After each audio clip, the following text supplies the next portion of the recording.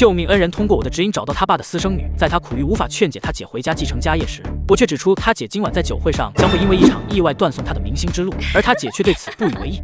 我之前跟你说过吧，能找到你全靠一位奇人的帮助。我知道，不就是那个什么神棍吗？我看啊，根本就是你在胡说八道。哎呀，姐，叶先生说他给你算了一卦，说你今天会遇到麻烦，劝你不要去参加最近的酒会。如果非要去，遇到一个看起来普通的女孩，撞到她最好赶紧道歉，千万别因为被人家撒了一身酒就生气。要是你惹到她，你的明星之路就算到此为止了。童美心听得直接笑出声来。看来我们还真不是一家人的命，连这种胡编乱造的事情你都能说的好像已经发生了一样，还酒洒我身上，你怎么知道那是酒不是别的饮料？因为是叶先生说的，他说的一定对。如果不对呢？如果不对，以后我再也不会来劝你回何家。但如果对了呢？算了，你还是别去酒会了。比起回不回何家，我更希望你能过自己喜欢的生活。你不说的话，我还真不一定乐意参加什么无聊的酒会。但你这么一说，我还偏去不可了。非得看看咱们俩谁说的对，谁说的错。不过我最近没有参加酒会的邀请，恐怕你得等。话音未落，女助理走过来道：美心姐，公司最近的业绩不错，老板说要举办一场酒会，就在今天晚上，你也去吧。此话一出，童美心的表情顿时变得有些古怪了。这么巧吗？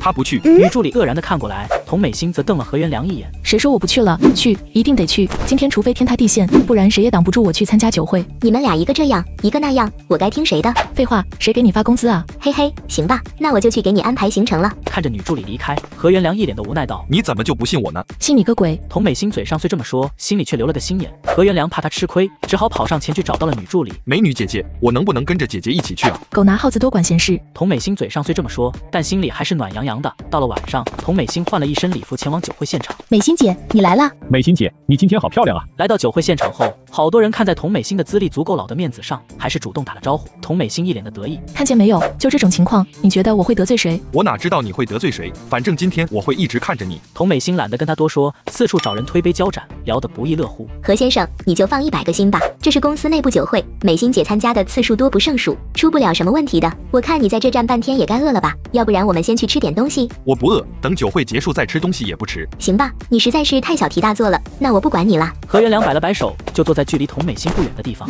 时刻盯着童美心看。童美心周围的人忍不住调笑道：美心姐，那个一直盯你的是你男朋友，挺年轻啊。别胡说八道，他是我家亲戚，带他出来见见世面。童美心瞥了眼坐在那边的何元良，正准备过去嘲笑他2句，没想到刚好就和一个女孩撞上了。啊，我的礼服！童美心气的肺都要炸了，这可是他花了好几万定做的。正要出口开骂时，何元良一把拉住他，低声道：谨言慎行啊！童美心一愣，这才想到了何元良先前说过的话。卧槽，那神棍说的话真的成真了。只见对面的那个女孩也很紧张，对着童美心连声道歉道：实在对不起，我没注意您要转身，我赔。虽然童美心仍然半信半疑，但巧合已经发生，她还是忍下了心里的怒火。没事，是我没注意你在后面。不，都是我的错，我会赔给您的。不过我可能没有太多钱，让我爸给您付钱行吗？童美心也想知道她爸爸究竟是谁，没有答应，也没有拒绝。此时女孩连忙转身跑开，一旁的人提醒道：美心姐，这女孩谁啊？看起来好面生，别让她跑了。没事的，一件礼服而已，如果真跑了也没什么。没过多久，刚刚那个女孩居然挽着著名大导演黄田松和公司老总沈慧欣一同走了过来。爸爸，就是这位姐姐，你帮我赔给她。看到大导演的瞬间，童美心就愣住了。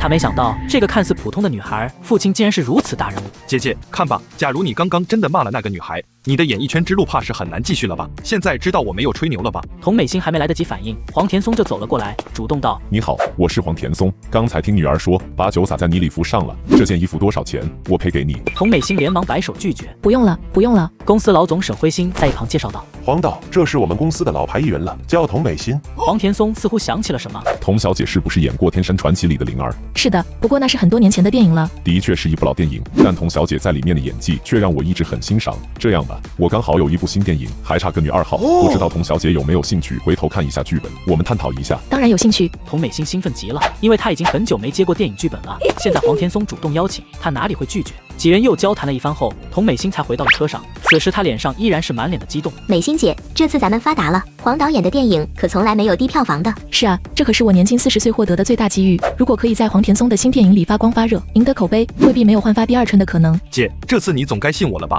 童美心这才想起来他说的是，点头道：看来世上的确有奇人。你说的那个人是在哪来着？荣城。刚才黄导演还说要去荣城一处古寺采景呢，真巧。要不然你到时候跟我们一起去，顺便和他见个面吧。何元良大喜过望，童美心愿意跟叶枫见面，说明对自己已经有认同感了。叶先生这个月12号要举办一场婚礼，我和爸都会过去参加，到时候我们一起去吧。啊，他也要去啊？算了，看在你说的那个叶先生的面子上，我也去吧。另一边，叶枫正在酒店指点婚庆公司的布置，酒店老板徐尚峰突然走了过来，热情的道：“叶先生，这是您之前选定的菜单，您看下还有没有需要更改的？您放心，所有的食材绝对是新鲜到货的，海鲜也是全程冷链运输，绝对不会出现不新鲜的情况。”这个我当然放心，葛总介绍的朋友不会有错。不过其中有一道叫冷月的菜，我们的大厨说实在做不出来，必须得从国外请专门的甜点师傅才行。那个呀，不用这么麻烦，我去教他们就好了。您教？徐尚峰有点傻眼了，但他也不敢多说，直接带着他去了后厨。当这些厨师们得知叶枫要教他们做菜时，都面面相觑的低声交流了起来。听说这叶枫是个生意人，做生意数一数二的厉害，不过这做菜他会吗？就是啊，就算是老板，没事也不能往我们这里跑，这算啥事啊？主厨也很不高兴，他直接大声的反驳道：“徐总，不是我质疑这位叶先生的水平，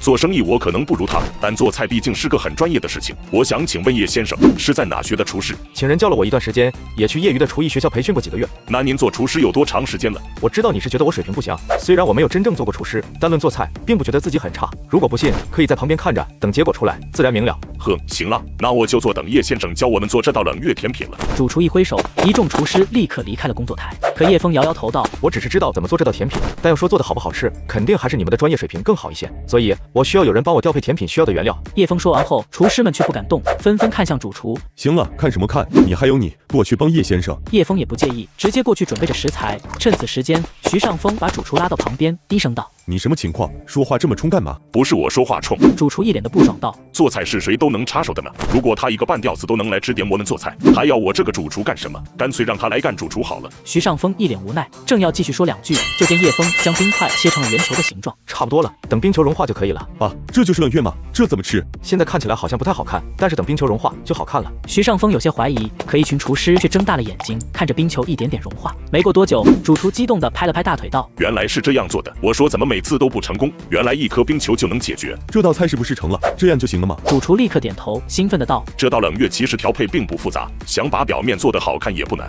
真正难的是怎么让这些丝线状的甜品保持一个镂空圆球的形状。之前我试过无数次都不行，没想到是这样啊！”主厨说完就快步走上前，激动道：“多谢叶先生指导，真是太感谢您了。”的确很简单，不过甜品的甜度稍微高了点，正式做之前还要多注意调配比例。那你们先忙，我还有点事情先走了。徐尚峰连忙陪着，边走边道：“叶先生，您岳父上次卖完水果就没再来了，不知道是什么情况？可能觉得尴尬吧。”徐尚峰默默点了点头，将人送走后，就又回到后厨找到主厨问道：“我记得之前叶枫岳父过来送过水果吧？那批水果品相怎么样？”主厨立刻明白了老板的意思：“上次那些水果的品质我看了，的确不错。那这样吧，我亲自去接。”主厨也不废话，立马走出了酒店。而另一边的唐景松正在水果店门口阴沉着脸：“他娘的，老子在这里做了20多年都很不错，最近怎么就冒出来一个脑子进水的家伙，老是比我的水果价格低1毛钱，搞得我的生意一点都不好了。”